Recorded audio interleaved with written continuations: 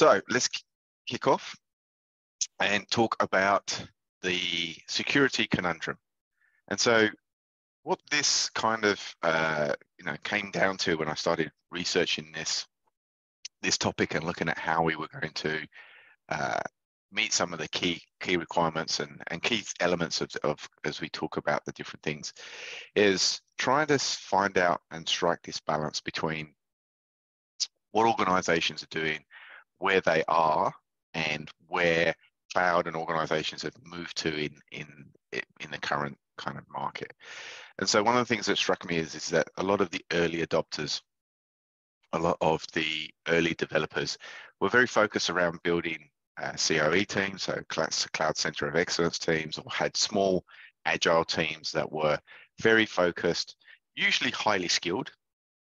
So those early adopters is very much around focusing on trying to get those first workloads, do business justification, prove that the cloud was a worthwhile mechanism to actually use, and was very, very focused around trying to actually just get it done. They had this very get it done attitude, which also proved that the value of the cloud was around this speed. They brought in new types of working, so this agile working style, and that brought with it a whole set of new brought in a whole set of new working and ability to actually develop. And so that change, which is fundamental to actually allowing for part of that DevOps and the mix of that Dev and Ops is fundamental to this process around why cloud has become successful. However, when you look at those small groups, they were usually low in numbers. They usually worked as a very tight-knit community. They usually knew what everyone was doing. They had a high skill level, so they understood the services that they were building on and what those services would be delivering. There was a lot smaller number or fewer number of services available. And so building and getting those first workloads into the cloud kind of was easy to actually make sure that was done in a best practices and secure way. As you start to scale this out, and as you start to see organizations starting to take on whatever version of 2.0 cloud, 3.0, whatever you want to call it, you're starting to see the majority adopter coming in. And the majority adopter for cloud, they've established that it's a good thing. They know that the cloud is going to happen. They understand all of the business values, but they're doing this at a very large scale. So they're doing this across maybe hundreds and hundreds of developers. They're looking at this across how do we bring in non-technical folk to actually be able to take advantage of this.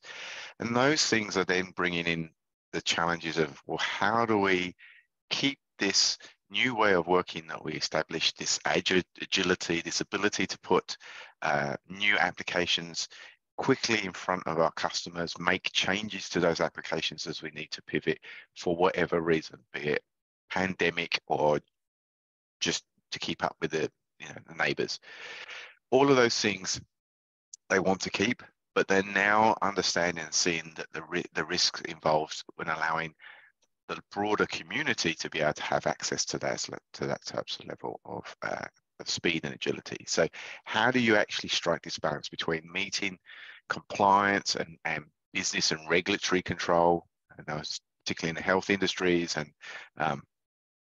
in some of the business, financial and insurance industries, you have strict regulatory control that you need to be able to actually meet. So how do you find and strike this balance? And so this balance is fundamentally what we will be looking at, how we can actually combine tools such as Terraform and Vault and those tools that allow you to actually innovate and to build quickly. But how do you actually do that with the guardrails and safety rails that the majority adopters and larger organizations, and to be fair, any organization that is looking to do this,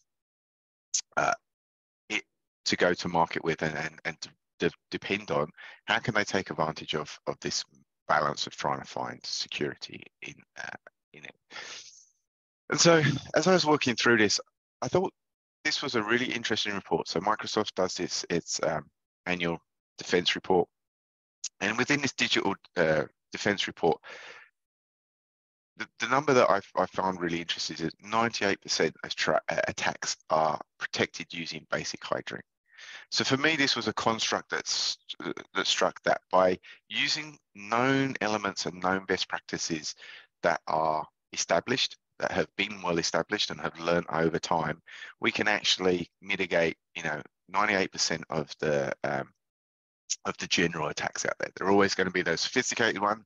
There are always going to be, potentially state-derived attacks, but basic hygiene is going to deal with 98% of those attack fronts. And so things like applying zero trust, which is a concept we'll talk about a little bit more later, how to use known frameworks, how to leverage things like the cloud adoption framework or the well-architected framework, understanding what those best practices bring in, understanding what those security requirements are and how to meet them. So there is knowledge and established practices that will actually help you mitigate that basic attack line. It's not going to do everything, and obviously you need to still apply other tools to actually help with that. But the bulk of the defense is there. So, from the home, Andy and I were talking about renovating. From a home perspective, just remembering to lock your front and back door is going to stop most of that general wandering in off the street. Then you can layer in, your alarms and your dog, and although my dog would never do anything other than welcome everyone, alarms and then cameras and all the other things that you want to put over the top of your general house security. But just remembering to lock the doors and windows, is the basic thing that is probably going to give you the most secure for not a lot. And so I thought that was a really interesting construct in terms of thinking about how to approach security. And of course, Microsoft and HashiCorp have this shared vision around how we can actually help and accelerate not just the adoption, but also the adoption in a strong way across a multi-cloud and a hybrid cloud scenario. So, this joint relationship where, the two organizations work together to look to find solutions and innovations that products can help, and tooling can help you establish the best practices. Now, whether that's leveraging CAF and a Terraform cloud, or leveraging the CAF model with one of the open sources to build those regulatory changes. And so when I was starting to think about, well, what does this look like?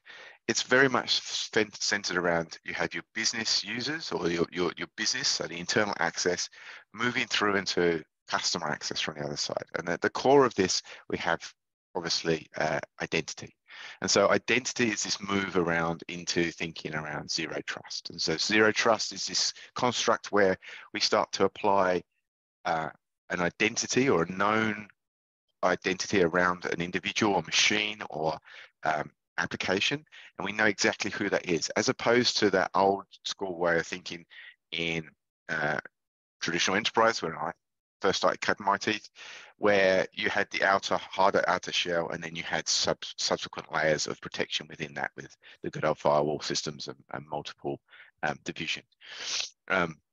Or defense in depth. Doesn't mean that isn't a good approach, and it's still something to take into account when building, but we want to actually start identifying individuals as that perimeter has now moved to be wherever it could possibly be.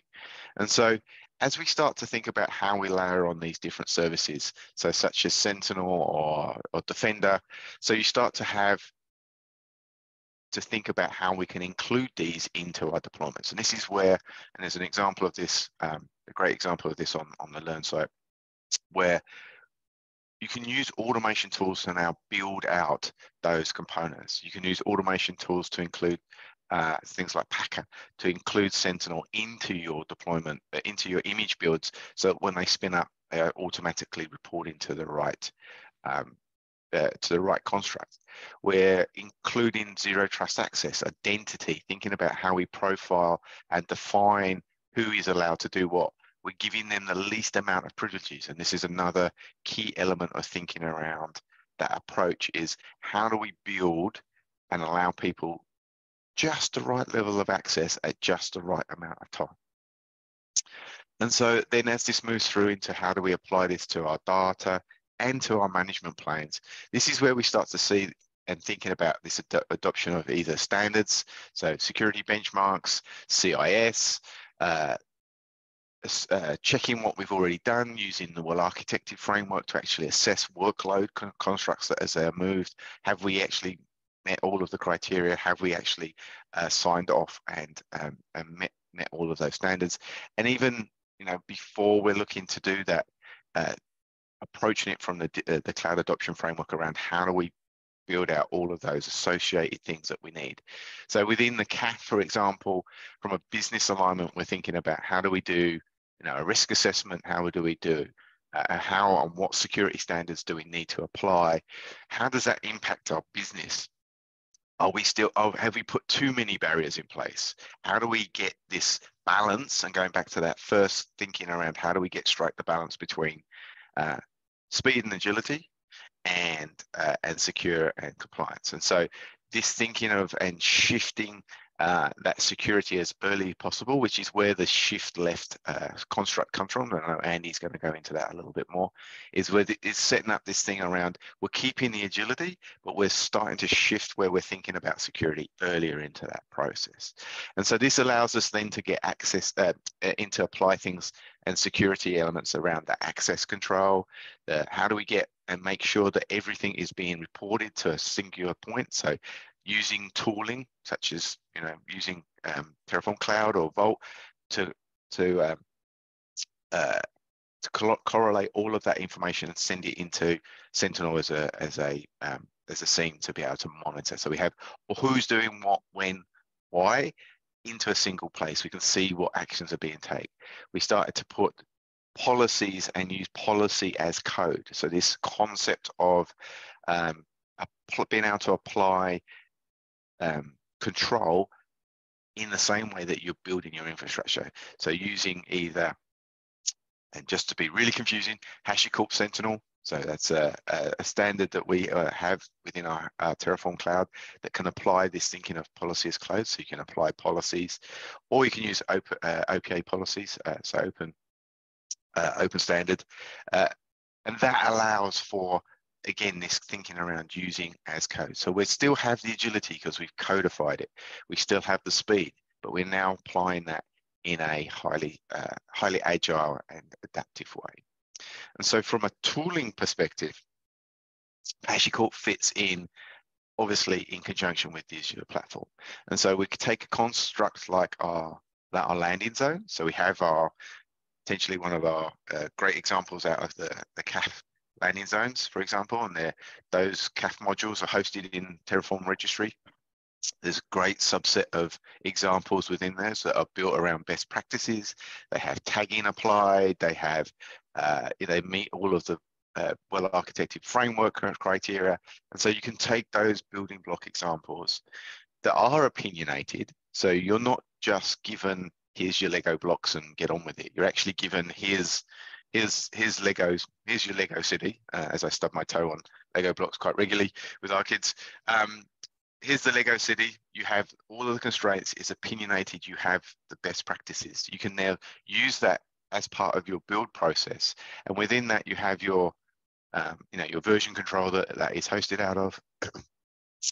You can use and adapt something like the private module registry in Terraform Cloud, which allows you to then enforce where and what code is actually being run as part of that infrastructure as code. So you can validate the template, it meets your security standards. You can apply a Sentinel policy or an OPA policy to it to say it can only be done at this time in this environment with this tags, and against this private module registry, which stops people using open source code that could or could not have malicious intent involved in it. And then as that runs through and builds into particular workspaces, you then deploy that.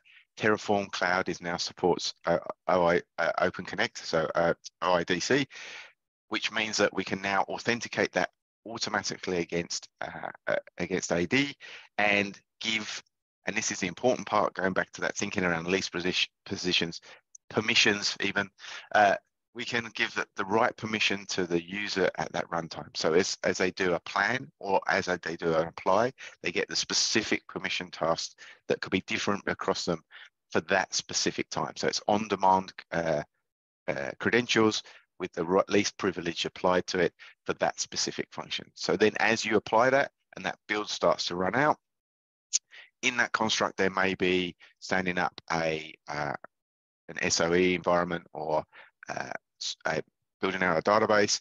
And in that construct, we can then pull in a Vault dynamic secret. And Andy will talk about this different layer of the importance of those secrets, where we can then dynamically place a secret into that run to then build out. As it stood up, we can then connect that using something like Consul to connect these different services within the environments. Now, whether that's across multi-cloud, hybrid cloud, wherever that is, one of the great things with Consul is obviously that it's not dependent on just a containerized environment. It's a full service mesh. So connecting to a database that had been previously built on another platform to allow you to take advantage of something like Power Apps or the other way around, where gives you this flexibility to actually apply to building a true multi-cloud, and particularly in the hybrid world where we know that a lot of database and some of the database elements are very difficult to move off of premise. You can still have all of the advantage of building cloud native front ends and just take the advantage or use that original data that has had difficulty to move. And so in an actual practical sense, in terms of that workload, there is this is an example what you could potentially build. This isn't the be all and end all, but this is a good way of thinking about that process. So now you have your developers writing code, committing to a central source, where that central source of truth becomes the construct around kicking off and building workloads.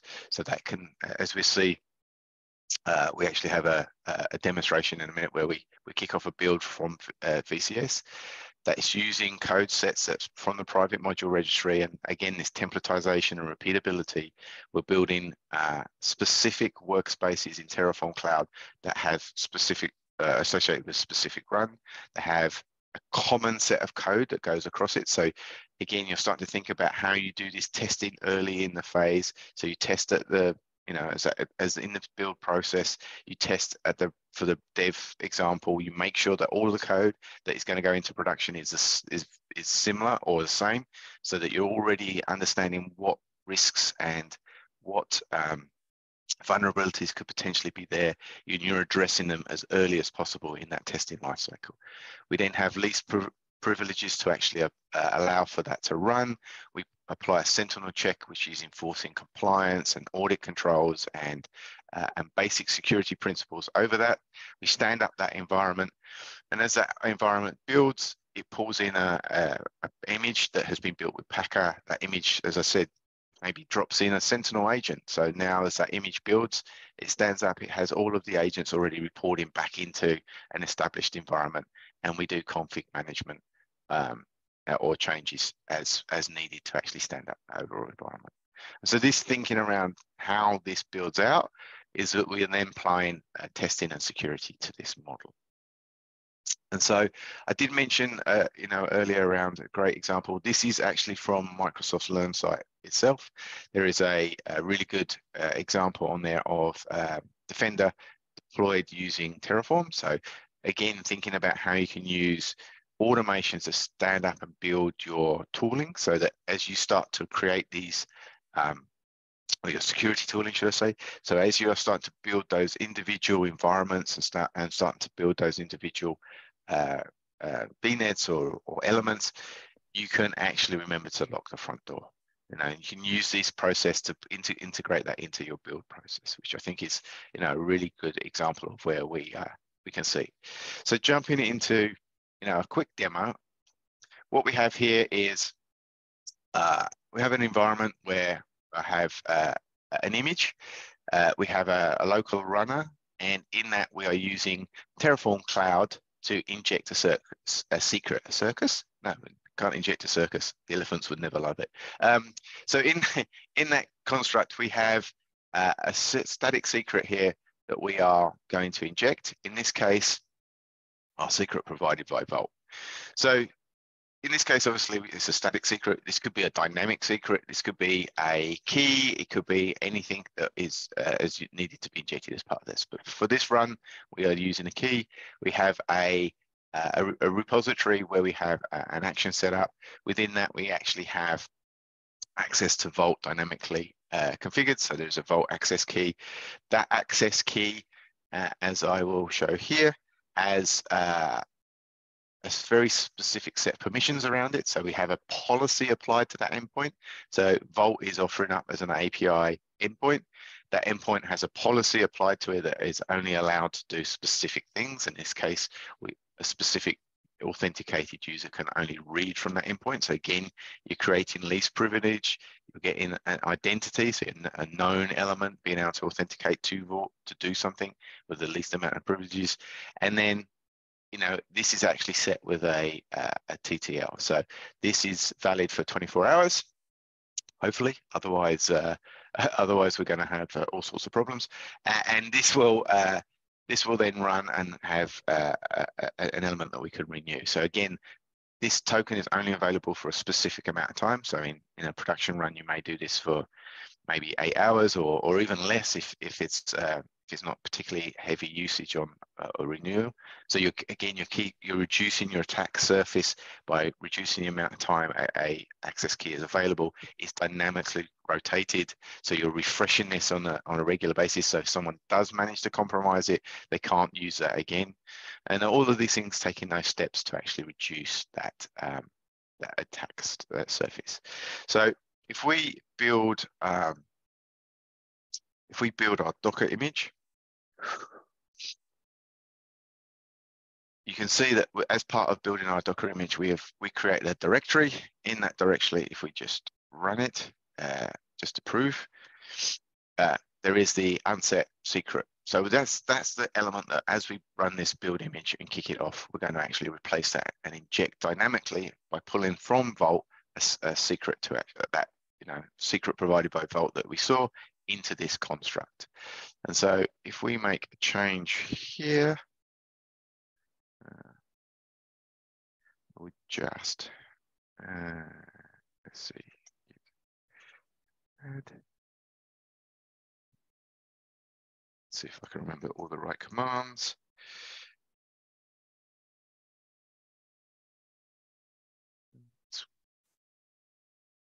No, see, it's early in the morning. Need more tea.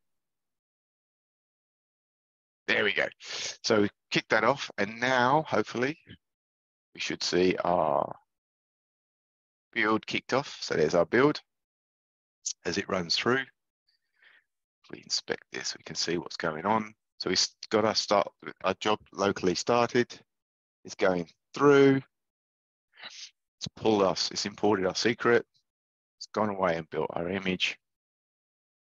And as its job completes, there we go. We should now be able to go back, and if we run our Docker image now,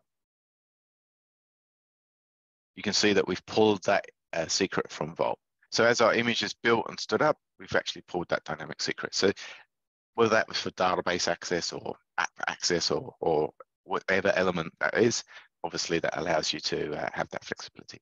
And this is very much also thinking about how you could do this the first secret. So how do you get the first secret to allow you to then do rotated secrets and established access into Vault and using dynamic secrets. This is a great way of being able to get that first secret in, to then stand it up, authenticate, understand what it is, rotate that first secret out as quickly as possible to again reduce your attack profile. So with that, we can see this is kind of the build image that we did. This is from understanding the workflow. Now this is HashiCorp Vault on Azure, so you can actually use a self-managed SaaS version of Vault, which is now available on Azure, so you can have access to all those great Azure regions. We are using a token to actually identify into the Vault, but this is then the endpoint that we're talking to actually pull that out. And so that was basically what you have just seen in terms of the workflow. And so with that, I'm going to pass it over to Andy to go into some of the details around kind of where we fit in to the Microsoft deeper dive. Over to you. Awesome. Awesome. Thank you, David. So we're going to talk a little bit, as David mentioned, about the Microsoft and HashiCorp Zero Trust partnership. But before I go further, I'd like to kind of go a little bit over what Zero Trust is, in case there are folks who are less familiar with it. So the idea of Zero Trust is, well, you don't trust everybody who comes into your area. So we always want to authenticate. We also want to make sure we reduce the blast radius by making sure that folks who are authorized or authenticated don't have access to everywhere. Someone who is in your network doesn't automatically have access to all your servers, all your VMs, your databases, etc. And then lastly, we also want to make sure that we're securing everything internally as well. So just because you have services talking to each other internally within your network doesn't mean that we don't want to secure those permissions or secure the traffic and the data going between them. So how does that look like with Microsoft and HashiCorp products? We're going to start with the top left with HashiCorp Vault, and that is the secret management. It handles ephemeral secrets, credentials that can be dynamically generated, as David mentioned earlier, and we'll go through some examples of that later on as well. On the top right, we then have Consul, which is the advanced service mesh capabilities for things like Kubernetes or VMs. And this applies to what we were talking about earlier. The services within your network are now able to leverage Consul to talk and communicate securely. On the bottom right, we then have Boundary. So instead of services talking to each other, we're now trying to make sure we secure personnel to machine access, things like SSH or RDP. And then lastly, we have the bottom left with Terraform, which is the deployment, the infrastructure as code, and it can leverage OIDC authentication, for example. Now, in the middle, we have Azure Active Directory. And the reason why we have it in the middle is because all HashiCorp tools have support for Azure Active Directory. And that helps support that Zero Trust partnership. Azure Active Directory can help with multi-factor authentication. It can help with that authentication and authorization. And it can even help with that permissions. So when folks authenticate, Azure Active Directory can be leveraged to ensure that only certain services or areas have been granted access to them. So how does that look? Next slide. How does that look in the actual practice? Oh, thank you, Did. So we have on the left-hand side deploy time secrets. So in this example, we're going to leverage an example of using Terraform, maybe deploying your infrastructure. And you could be using the service principal in this case to authenticate to Azure, or maybe to connect to a backend state file, like in a blob storage. So from top down, you'll see that we have a Zero Trust score that we give these different authentication methods. So we have static secrets or certificates, which stay around for a long period of time and are less secure, because in the event of a breach or a vulnerability, those secrets can then be leveraged by an attacker. We then move down to dynamic secrets. This is something that David had briefly covered a little bit. These are secrets that are generated on the fly that have a short window where they can be leveraged. So it limits that blast radius. So an example might be requesting for access at deploy time. And then after your deploy time, after a short period of time, maybe 5 minutes, 10 minutes, that secret has then been deactivated. And then lastly, for the service principal section is OpenID Connect, or OIDC, which is a personal favorite of mine. I'll leverage this in GitHub, for example. And the reason why I like it so much is because you can configure it. You have to configure it on both sides. You have to configure it, of course, the credentials in your GitHub account, but you also have to configure it in Azure Active Directory within your service principal. And you define things like what environment that it's allowed to run in, what repository and organization that it can be actually run through. So if I only authorize a service principal to run under my own account in my organization, if that credential were then copied or taken away and leveraged in another repository, it would not have those same permissions. So it's very fine-tuned permissions for there. Now, lastly, we have managed identity. If you leverage a self-hosted Azure VM or container, you can leverage managed identities, whether it be system-defined or user-defined identities there. Now, no matter which one of these secrets or you leverage, or identities that you leverage, you always want to practice the principle of least privilege when assigning it to these identities. And the idea is, whatever service principal you have, you only want it to grant it access to the resources that it needs access to. If it has access to a large number, maybe an entire subscription, it may have access to more things than it truly needs. Now, that is for deploy time secrets. On the right-hand side, we also have runtime secrets. So an example of that might be an application that needs access to an API or maybe a database.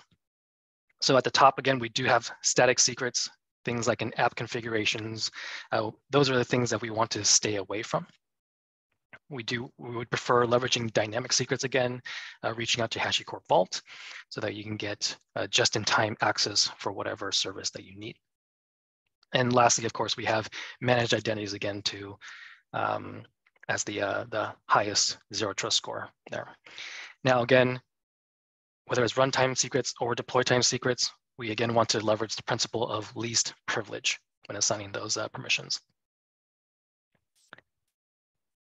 On the next slide for me, David. Thank you.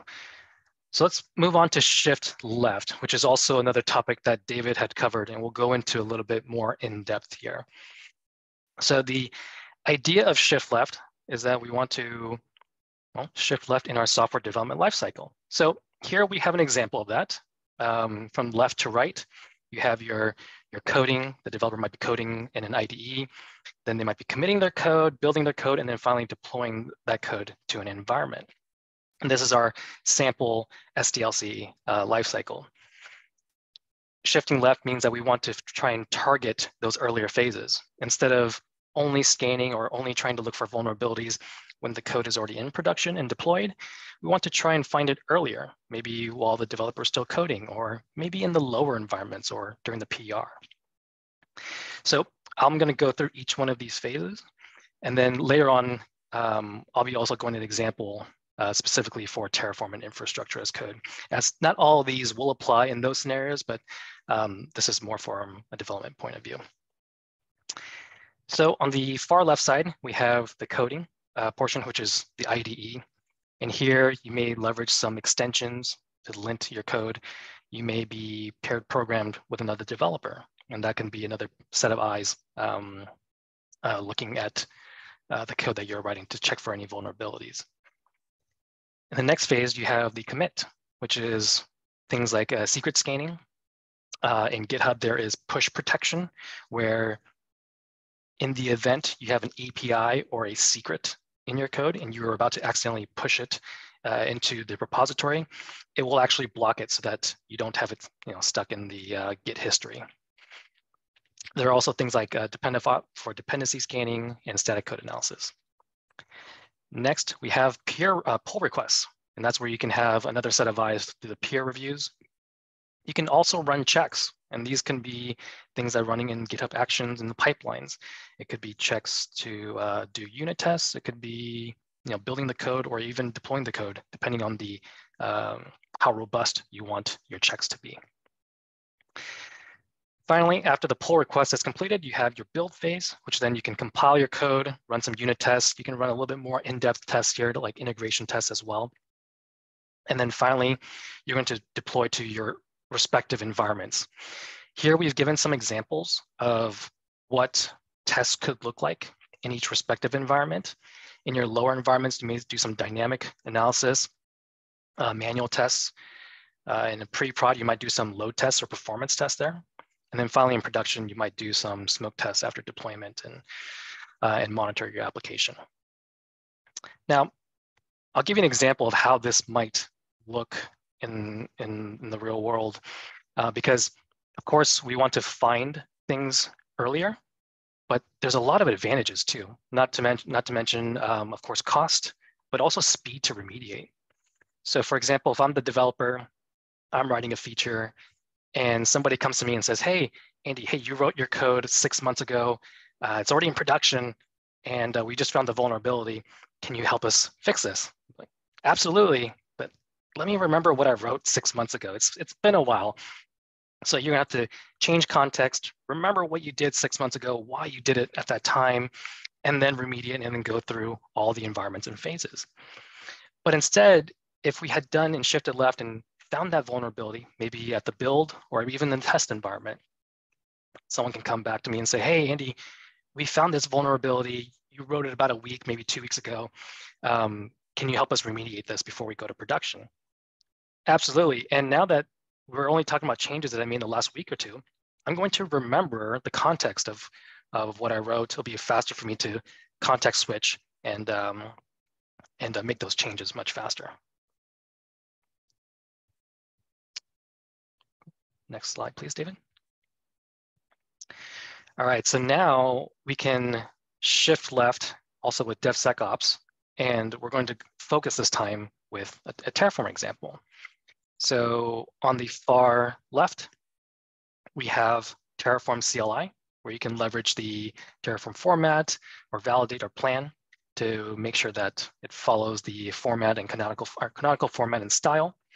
We want to maybe plan to make sure that it actually runs properly. In the next phase, we have Microsoft Defender for DevOps, which integrates to both GitHub and Azure DevOps. And it can also scan your HCL files leveraging Terrascan to find for vulnerabilities. Microsoft Defender for DevOps is also a great place for security folks to have a higher level view. Instead of having to go through each repository or project, you can have a high level view to see where the vulnerabilities are for all the projects in the organization. And then lastly, we have Terraform Cloud, where you can leverage run tasks. And run tasks are run between the plan and the apply stage. And they allow for third parties to be able to integrate beforehand. So things like Prisma Cloud, Sneak, Bridgecrew, or HCP Packer. Packer, for example, could have a run task that validates the VM images that you're referencing in Terraform. It could validate to make sure that those images haven't been revoked due to any security vulnerabilities, for example. And one last slide, David. Thank you. Lastly, we do have the Terraform Cloud policies, which can be managed by Sentinel or Open Policy Agent. So it can have your plan, your configuration, and your state files as input. And it can help, and the policies can help check for vulnerabilities and also maybe your organizational compliance. Maybe there are some rules or policies that the organizations require, things like tagging specific resources with a minimum set of fields. Maybe there are some resource types that they want to stay within or leverage within your organization. As the output, there are 3 different ways that it can be managed. There's advisory, which the pipeline will just let you know, hey, just FYI, you should probably tag your resources, but I'll let you still continue. There's also soft mandatory, which will require an approval before you proceed. Or there's hard mandatory, where you flat out just failed and says, hey, you have to go back and make your changes to make sure you're compliant. And that's all the areas that I wanted to cover. I'm going to hand it back to David to wrap it all up. Thank you. One thing a great example of something we worked with a customer around this thinking that Andy was just talking about is that they actually used, they've been trying to get the developers to write more securely into, particularly in this early shift left thinking. And they tried the carrot approach, where they tried to encourage people and reward people for it, hadn't really worked.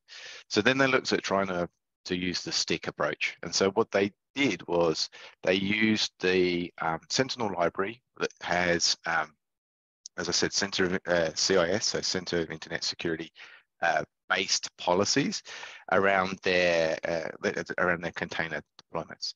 It set in place baseline security that they needed to meet before they could actually deploy it. They then used the soft mandatory, which is a mechanism where you can someone with the right permissions can override it to get it to build.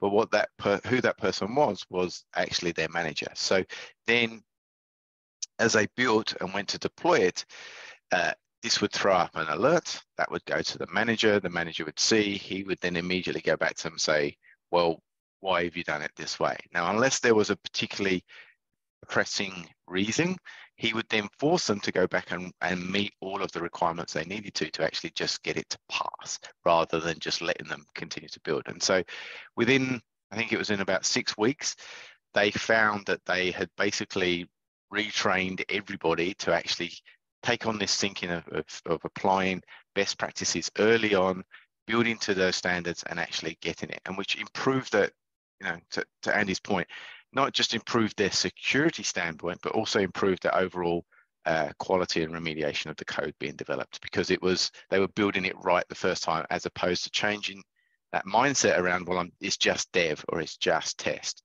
and I'll fix it in production. It really changed that whole mind, and it changed it within the whole organization. So I think overall, applying and leveraging things like this in combination with Vault, the one customer we know saw the simplification of managing their secrets and managing their overall deployment time of having to create and establish all of this by about 70 full-time heads. So in overall, that's 70 heads being used on different things to create new projects, rather than just having to think about managing their overall secret stance. So that's a very powerful set of customer examples around where this practically can actually happen and take place. From a thinking perspective, and I think this is a really good example of where you can use things like the modules. And I know there's a couple of questions around, the CAF modules. In this construct, you can pull modules from the CAF, for example, regardless of which level that is. So whether that is deploying, leveraging the rover construct, or whether you actually used the super module to actually break that apart and actually pulling in separate individual build components. You can use those modules, so those resource modules, to then create an overarching stack deployment. So that takes the database function, your resource group, the necessary elements to combine those together, meeting those standards, enforcing tagging, enforcing policies, putting them together to create a stack. And then that stack is then used to punch out and deploy into your environments. And you can then enforce that with different policies to say, well, different elements of this cannot be used. Now, whether that's tying down which module that is, so you can't, in this case, you can't use the resource module, or pinning down a particular resource provider. So you're making sure that they're only using a provider that has passed and made and is validated as part of the testing cycle. So again, you know that there are all the vulnerabilities tested against that provider. You know what those security risks are. You're limiting the blast radius and enforcing it dynamically, which is, I think, the important part. So you're giving the autonomy back to the developer to say, here, use these elements and go for it, but you're still doing that within the construct of keeping the training wheels on and making sure that they are bit guided, they are meeting best practice, and they are only doing what corporate security will actually allow them to do. So with all great things, it comes to an end. So we are finishing up, and so if you'd like to go and try this, please feel free to go and sign up for a Azure subscription, sign up for Terraform Cloud. It's free as well. There is also Terraform products on the Azure Marketplace if you want to leverage your marketplace and Azure Marketplace to do any of your purchasing. There is also a a great ebook that Microsoft and HashiCorp co-developed around where to fit into Zero Trust, what that builds out. A lot of the topics we've talked about today, expanding on some of those. There was a question around examples. So one of the things that we are currently working on is we're working with the security, Microsoft security team to actually come up with a whole range of examples and documentation and blog posts that actually go into this in a lot more detail, and it give people a lot better tools to actually go and do things in a real world sense. So how does the example is, as you mentioned, the example is great, but it makes a whole bunch of assumptions around, your admin control and a whole bunch of stuff. How do you do that in enterprise level in a real world? And so we're working together to actually create that. And there will be further information and joint events and mechanisms together to actually drive that. So this is the kind of the starting point for that, and we will actually develop this as the year goes on. So so thank you. I think